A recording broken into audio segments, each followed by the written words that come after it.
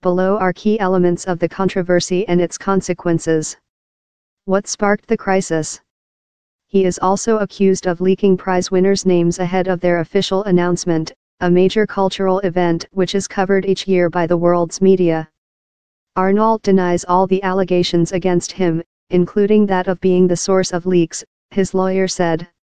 The Swedish Academy last month acknowledged that names had been leaked, though it did not specify which laureates this concerned nor who was the source of the leaks. Why did the controversy cause a rift in the Academy?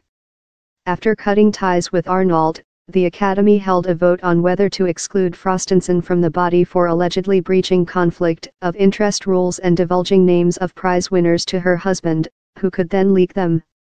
The motion failed, with Frostenson allowed to stay, prompting 3 of the Academy's 18 members to resign in protest. In the following weeks another 3, including the permanent secretary of the Academy, Sarah Danius, and Frostenson herself, also withdrew. Frostenson has so far not commented publicly on the vote and accusations against her. She did not respond to a request for comment on Friday.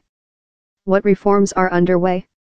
Sweden's king has stepped in to drive reforms of the Swedish Academy, established in 1786 by his forebear Gustav III and of which he is the formal patron.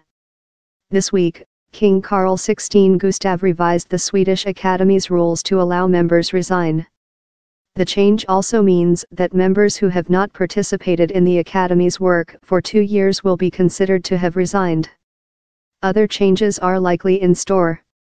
In connection with its decision to postpone the prize, the Swedish Academy said it had begun a wide-ranging project to alter the way it conducted its business while still seeking to respect its historic legacy. Besides the right to resign, procedures for handling conflicts of interest and secret information would be strengthened while its external communication would also be modernized, it said in a statement. The active members of the Swedish Academy are of course fully aware that the present crisis of confidence places high demands on a long-term and robust work for change, it said. What are the consequences? The Academy took the rare decision to postpone the 2018 Nobel Literature Prize to next year, meaning it will award 2 prizes in 2019. The prize has been postponed or cancelled only a handful of times, for instance during World War II.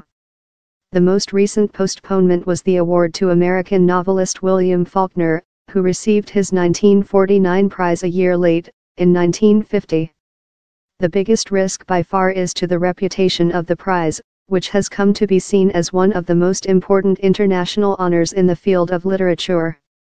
The Nobel Foundation, which administers the estate of dynamite inventor Alfred Nobel, said the crisis at the Academy had adversely affected the Nobel Prize. Their decision underscores the seriousness of the situation and will help safeguard the long-term reputation of the Nobel Prize, the foundation said in statement.